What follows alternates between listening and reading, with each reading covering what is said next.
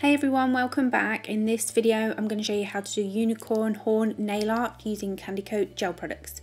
So I've started with an ombre with 57 purple and 007, and then I'm going to take my hard candy clear builder gel and I'm going to use that to construct my horn 3D effect. I'm going to use my SheSellsseaShells 11mm brush. I'm going to pick up some gel on my brush and then I'm just going to create my spiral effect with my brush, just gently pulling that across the nail.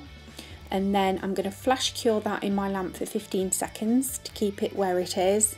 And then I'm just going to carry on down the nail doing that until I reach the bottom.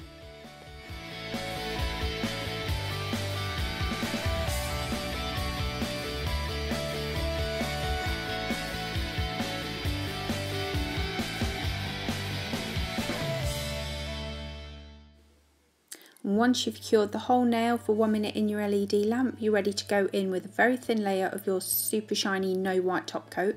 You don't want it to be thick because we don't want to ruin the 3D effect that we've created with the builder gel. So I'm just going over that and just smoothing it out and taking any excess back off the nail.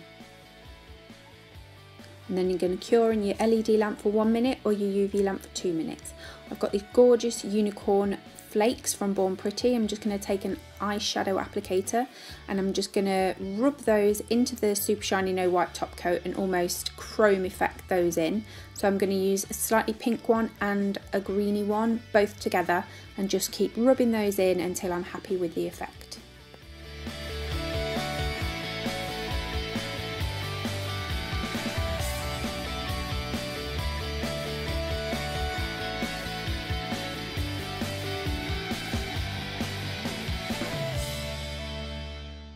Now I'm just going to dust off any excess and then do another thin coat of my super shiny no white top coat and cure that in my lamp for 1 minute.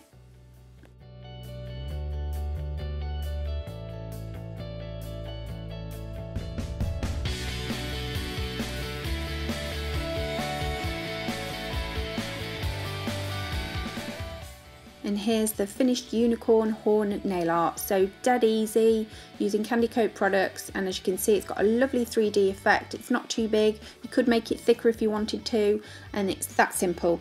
Thank you so much for watching my videos and I'll see you again soon.